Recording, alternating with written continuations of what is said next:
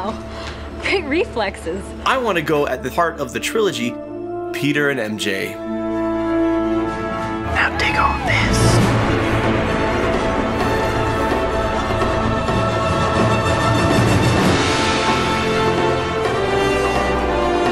People who hurt other people generally don't see themselves as bad people. They see themselves as the good guy. He hit her. He yelled at her. He did things deliberately to hurt her. That was inside of him, and that's the darkness that we all have to deal with. And I love the idea that Peter and MJ had to work at it for a long time. It wrapped the story up in a really emotionally true way.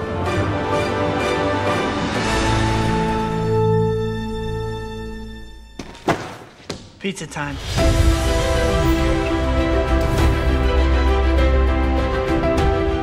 Hello and welcome to Cinema Therapy. I'm Jonathan Decker, licensed therapist, and I love movies.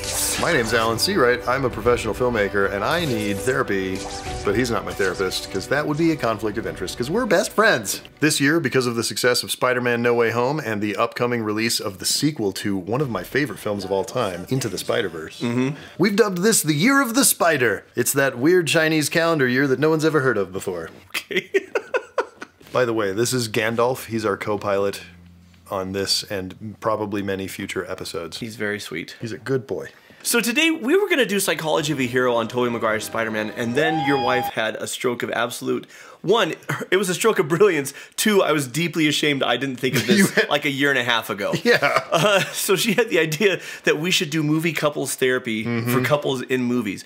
And the themes of heroism and sacrifice and redemption throughout this trilogy are amazing, but they've been explored before. I want to go at the thing that just drives people nuts. The nails on the blackboard of Peter and MJ. You're taller than you look. I hunch. Because one of the things that actually resonated with me most about Spider-Man No Way Home is when Peter is having a conversation with other Peter and says... Took a while, but we made it work. Yeah. Yeah, me and MJ. It's a beautiful moment. Yeah, and well, it's awesome. And frankly, look, there's a lot of this that's cringe, but I still care about the relationship. Like, I still connect with it. It's the heart of the trilogy. And then, like, a pumpkin bomb is dropped on it in Spidey 3, which challenges the innate sweetness of their relationship and even Peter's goodness itself. It's a really interesting place to go, but it's a bummer way to, like, close a trilogy. But the bomb that gets dropped is also kind of my favorite part of the whole trilogy. Like, it's really fun. Is Emo Peter? Emo Peter is so much fun. They love me. Right out of the gate, Alan and I are unapologetically huge fans of Tobey's performance as... Oh, yeah. No, everyone else was hating on it back in, what was this, 07 when it came out? Everybody was hating on it, and Jono and I were the two people shouting from the rooftops, "This is the greatest scene ever!" Thanks, Hot Nice. So we're going to talk about Peter and MJ, how they get together, and what they have to come back from, and what it takes to actually heal a relationship. Could this relationship be healed after all the garbage that happens in Spider-Man 3? I'm sort of his unofficial photographer. Has he mentioned me? Yeah. What'd he say? I said... He asked me...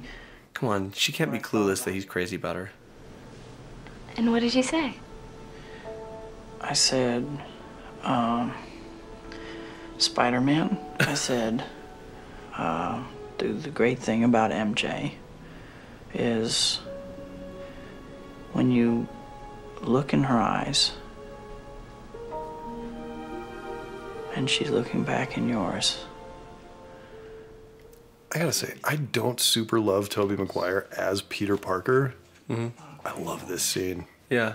And this is why Alvin Sargent got paid a lot of money to write these. And weaker at the same time. Someone making you feel stronger and weaker at the same time, like that is, I can relate to that. Pretty good writing. At the same time, terrified. The truth is, you don't know what you feel, except you know what kind of man you want to be. I love that. It's as if you've reached the unreachable, and you weren't ready for it.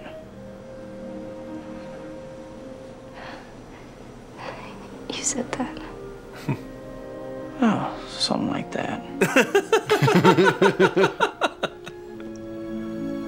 I love this Aunt Aunt May. May. I love her. Now, a lot of fans dump on MJ, hate MJ from just kind of bouncing from guy to guy, you know, because she starts with Flash, and then she goes to Harry, and then she's totally into Spider-Man, and now she's having feelings for Peter, and that's all in one movie, much less like the rest of the trilogy. Yeah. But I actually have great sympathy for her. She comes from an abusive home, and she's looking for validation through male praise and acceptance. Like, to me, that's actually absolutely in character. But if I were doing couples therapy with them at this point, well, they're not a couple, but I'd start with Peter. Peter, you're telling like this arm's length story about what you said to Spider-Man instead of just telling her how you feel about her. And we do this sometimes, not in this type of way. But well, most of us aren't written by Alvin Sargent. No. I've never said anything half that clever or like full of pathos. And he has looked at Megan with doughy blue eyes, though. Dewy. Also doughy blue eyes. Later on, though, MJ's declaration in the graveyard is much more straightforward, much more direct. There was only one person who I was thinking of, and it wasn't who I thought it'd be. It was you, Pete. And the fact is, like, we don't risk expressing our feelings because we're afraid of it blowing up in our face. But at a certain point, like, you just gotta know. Yeah. Like, you just gotta say it, because if the answer's no, it'll hurt, but then you can move on. Yep. Now he's gonna try and tell her how he feels, and then he runs out of quarters. You young people will never understand this. You'll never know the pain of doing a call and not having any more quarters. I want to tell you the truth. Here it is. I'm Spider-Man. Weird, huh? Now you know why I can't be with you. If my enemies found out about you, if you got hurt, I could never forgive myself. So... protecting. I wish I could tell you how I feel about you. So he's protecting her instead of trusting her. Yeah. And the issue with that is that secrets either ruin relationships or keep them from starting in the first place. Right. And we saw this all throughout the Twilight Saga. I don't want you. Where Edward kept protecting Bella instead of trusting her. You're just not good for me. And when it comes to expressing your feelings and risking it, like as Sophie likes to say, risk it for the biscuit. Risk it for the biscuit. Risk it for the biscuit. It is imperative that you take that risk, because not only no risk, no reward, but no risk, no move on with your life if it doesn't work out for you. He thinks it comes from a place of love, but he's actually disrespecting her. Yeah. By not allowing her to make that choice. One thing that I love about that scene that you wouldn't think about because it just feels completely natural. The camera is on a circular dolly track, right? It's going all the way around him. A lot of times when you see that in film where the camera's going all the way around somebody, the camera is playing their mental state of I've turned around and I'm seeing something else, or I'm seeing it from a new direction. Yeah. What Tobey Maguire did in that was actually a really great piece of acting, feels completely natural, you'd never notice. He's keeping his face to the camera basically the entire time. Yeah. He delivers like 3 words where you can't see his face, and then he still gets into profile. Yeah. He just had to emote and deliver maybe the most pathos-filled little speech of the entire film. Yeah. That's some fine acting, sir. It's very Batman Forever. Both of the men I love are the same man. Hi. Hi. This is really heavy.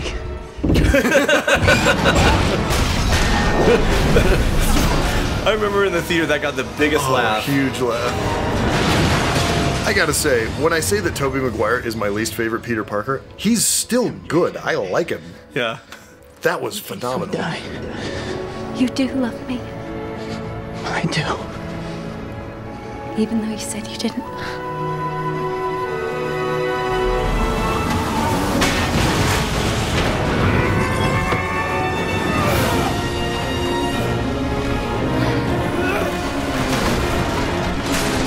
So I throw this in here because... Ruh-roh. But I threw this in here because, I mean, he's unmasked and so she sees, but like, he's finally real and vulnerable because he could have easily said, like not said in case we die, like he could have not confessed. Yeah. I don't know why we put so much fear into these situations. I know why, because it's scary as hell. That's why.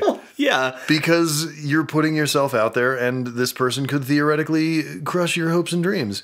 And if you haven't had your hopes and dreams crushed a whole bunch of times and you don't know how that feels, you worry that it might destroy you. Yeah. Just go into film and you'll have your hopes and dreams crushed all the time, and then you'll get used to it. It stops stinging after a while. Yeah, it just like feels like a Thursday. It's so sad. I think I always knew. All this time. I love how quick he whipped that web together. Who you really were. And you know why we can't be I together. love how Danny Elfman is a genius Spider-Man / great detective. I can't let you take that risk. Stop it, Edward. I will It all comes back to Twilight. always be Spider-Man. It always comes back to Twilight. You and I can never be. Half of that statement was true. Yep. Like, he knew this whole movie is about him. Who is he going to be, right? Is he going to be Peter? Is he going to be Spider-Man? And he realizes, like, the whole great power, great responsibility. Being a hero and helping people is what brings me the greatest fulfillment. And if I don't use my talents for this purpose, I can't live with myself, right? Right. There are times, like, you know who you're going to be, and so the person who's going to be with you has to be on board with that. Yeah. I knew I wanted to be a therapist, and there were a couple people who weren't especially into that. They were looking for doctors or lawyers or dentists because of the cheddar. When I met Alicia, she told me, I'm just looking for a good man. I can make my own money. And I was like, sugar mama, yeah! You didn't realize she was going to put you to work, though, did you? I knew. That was so high-pitched! Whoa! My spidey sense is tingling.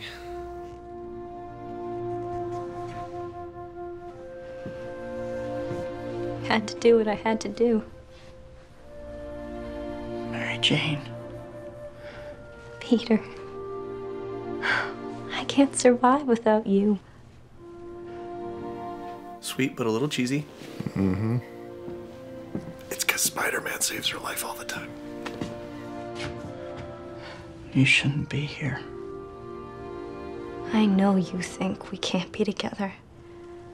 But can't you respect me enough to let me make my own decision? Yes!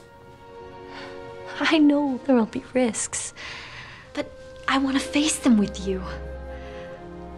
It's wrong that we should only be half alive, half of ourselves. I love you. So here I am, standing in your doorway. I've always been standing in your doorway. The scene is half awesome, half cheesy, but there's a great line right here. Isn't it about time somebody saved your life? I love that That is line. a great line. Isn't it about time somebody saved your life? So good. I don't want to belabor the point, but exactly what I would tell him as a therapist: respect me enough to let me make my own decision. Yup. So right here, this is like a perfect American happy ending. They all live happily ever after. No, this is, hey, we did it. It's fairy tale. And then we get to Spider-Man 3, which takes us to some daring places. Spider-Man 3 takes a lot of risks. Sure does. Some of them pay off, kind of. Some of them definitely do not. But the idea that you can get lost in your own hubris. And we see a Peter who, after years of being the dweeb that everyone steps on, now he's the hero, and it really just goes to his head. And he does the upside down kiss with Gwen. Yeah. It hurts. It hurts. So now Peter's lost in his own hubris, and This is what happens. Oh, would you like some champagne? How'd that get in there? So dorky. Oh, don't cry. Oh, man. Spider-Man 3, for all its flaws, has Tobey's best performance. Oh, easily. He's really having fun. You, wow, beautiful. Thanks. I mean, honestly, it gives him the most to play. I think that's why he was having more fun with it. And he's Yeah. probably a lot more loose in the character at that point, Special too. occasion. You're on Broadway? I don't feel like much of a star tonight. Well, you are a star, and you've earned it. Peter, you have no idea how I feel right now. No, I know exactly how you feel. Listen, I have been through this. It happens to me all the time. I see Spider-Man posters in the window.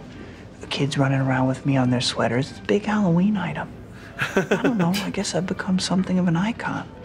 Like yesterday, they kept screaming, So Spider-Man. he doesn't even realize how far into ego he is. He thinks he's being helpful because he sees they're on the same footing. He thinks she's a star on Broadway. He's a superhero. But that he doesn't even cross his mind. MJ was in the audience and she saw me do the upside down kiss. Oh, it's so nice to finally meet you. Pete talks about you all the time. It's starting to dawn on him a little bit there.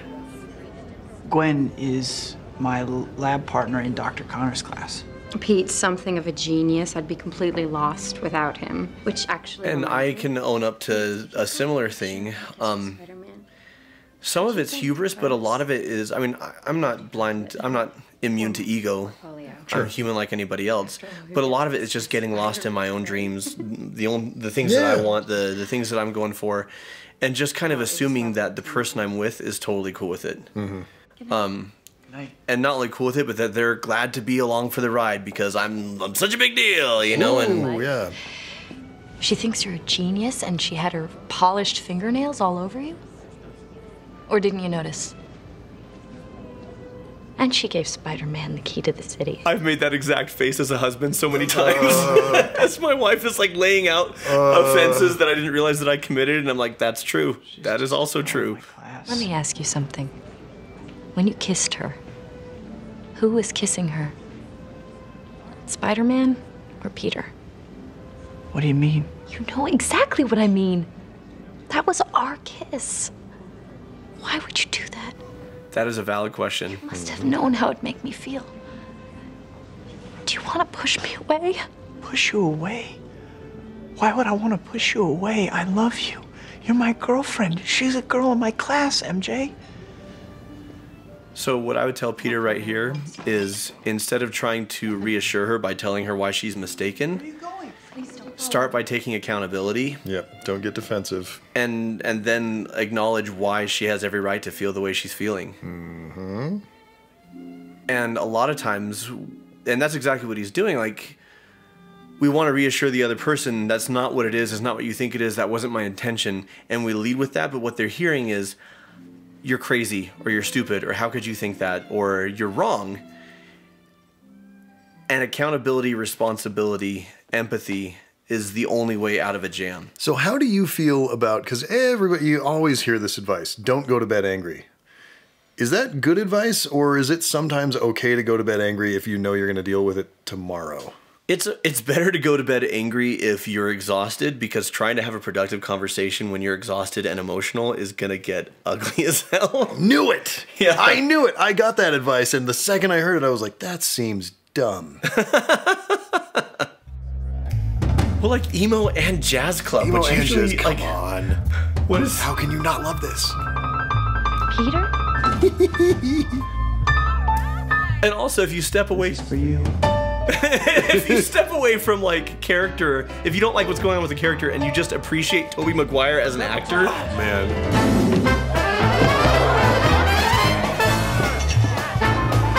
Thanks. And also, I mean, sort of the whole point of this is his dancing is a bit dorky, and obviously he's got some wire help and stuff with this, but this is some pretty athletic... Yeah, he's doing almost all of this. Pretty talented stuff. He's not as good as Tom Holland, who is friggin' phenomenal, but... And the camera's moving... blowing the hair! Such a Sam Raimi touch. Now dig on this.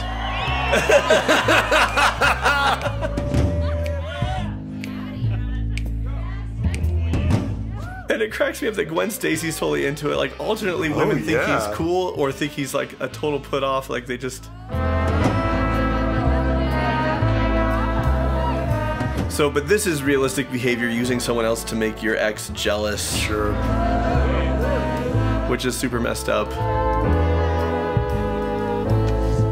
Easy, whoa. She can outrun a T-Rex, but she can't outrun Toby's libido. She's also a phenomenal director, She BT is. Dubs. Really good.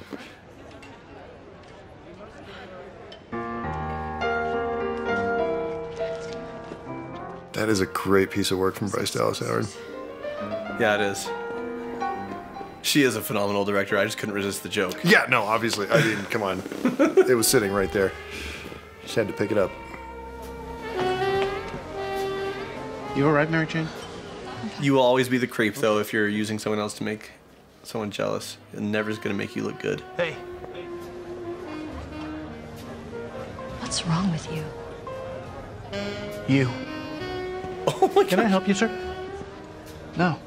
Is everything okay here, Paul? Yeah. Everything okay here, Paul? Take him out of here. Let's go, sir. Take your hand off of me. Now. Okay.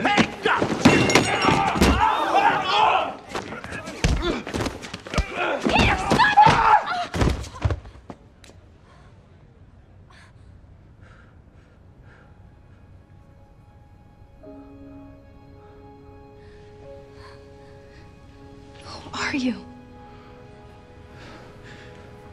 I don't know.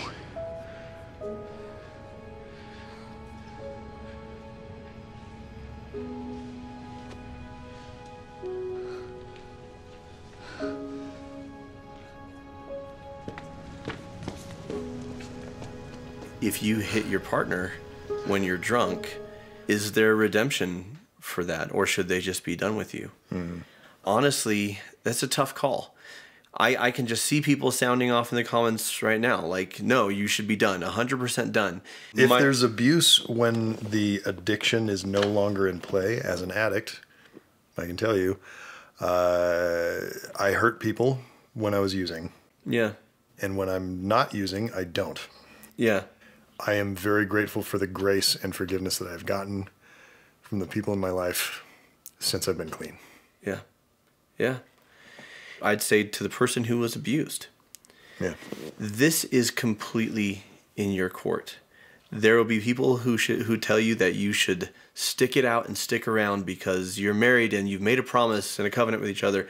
And there are people who will tell you should absolutely 100% be done. And everyone's going to be shouting in your ears, projecting onto you what they think is the right thing because this is what they would do in this situation. Right. Which a lot of them haven't been in the situation. Right. I would say ongoing abuse, like, be done. Yeah, that's a pretty hard and fast rule. And then there are some things that people forgive, but they can't forget, right? We can't have a relationship after this. There's no coming back from this. I can hope that you get clean. Yeah. I can hope that you get your head on straight, but it doesn't feel safe for me here. There's too much pain. And that is 100% valid. Yep. A harder thing for me to say, because there's going to be a lot of people who hate that I say this, I've known couples where there was addiction and where there was abuse, and they got cleaned up, and the abuse, and they were able to like turn it around and create something completely new and different and beautiful, and they were glad they stayed. Yeah. And then the third hard layer of that is there are people in unhealthy relationships who hear what I just said and think, oh, if I stick it out, yeah, he or she will get sober or get well. Yeah. And it'll all be great. And that might not be true either. Yeah. And then you hear these stories of hope from other people, and those stories of hope actually keep you in a relationship far longer than you should be. Absolutely. You know? And the fact is, there is no... So what you're saying is it's all real messy. It's all real messy, and it's... So what would I say? I do love the scene in the church where he's banging on the bell and just how hard it is to get the suit off, you know, and where he's pounding on the floor just trying to get it off of him. I think that's great symbolism. I would say to him, you've got to get clean. You've got to get your head on straight, and you've got to accept the consequences for your actions, which means that if MJ decides she's done with you, that's it. Those are choices you made. Yeah. You can't say you have to stay with me. We're destined to be together. We have all this history. Please. You can say, I would like for you to stay. I understand if you can't. Yep. And to MJ, I would say, okay, well, let's see where Peter is. Because at the end of the film, he comes in to take her hand. And she was hurting, but she reached out and took his hand anyway. And that always didn't sit super well with me as an ending to a trilogy. It's meant to be hopeful, but it's like, okay, they're going to work things out. But man, like, he hit her.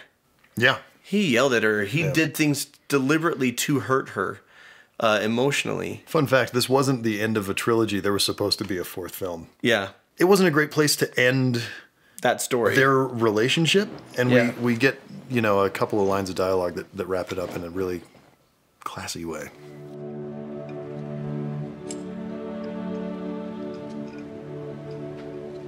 You have someone? I got no time for Peter Parker stuff, you know? Do you? That's a little complicated. No, I understand. I guess it's just not in the cards for guys like us. Well, I wouldn't give up. It took a while, but we made it work. Yeah? Yeah, me and MJ. Well, my MJ, it gets confusing here.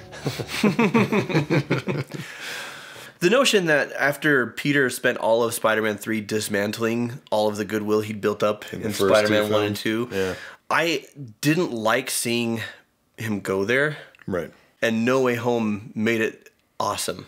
Well, not awesome that he went there, but it wrapped the story up in a really emotionally true way. Yeah, like when he sees Octavius and he says, "How are you, my boy?" and he goes, Trying to do better. I can relate to seeing myself as a good person and being so wrapped up in my own idea of my own goodness that I have been blind to the damage that I've been doing to other people. And the hardest thing is people who hurt other people generally don't see themselves as bad people. They see themselves as the good guy. And I saw a lot of other people do it. But once I did it, I was like, oh no. Yeah. And suddenly I really, really attached to this. And I love the idea that Peter and MJ had to work at it for a long time. And I imagine they went to therapy. Probably. You know, which means there's a therapist out there who is completely HIPAA compliant, who knows that Peter is Spider-Man and can't tell anybody. Dude, I think we've found your perfect job. Superhero therapist? Superhero therapist.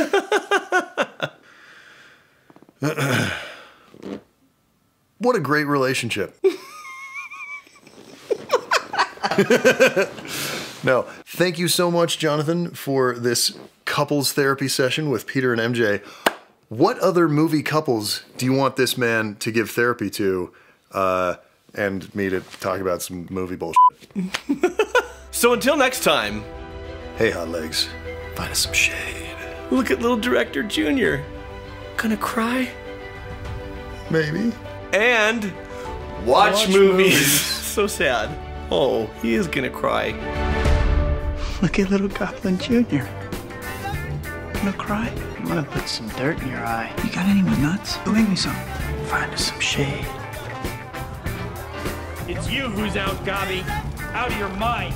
Wrong answer.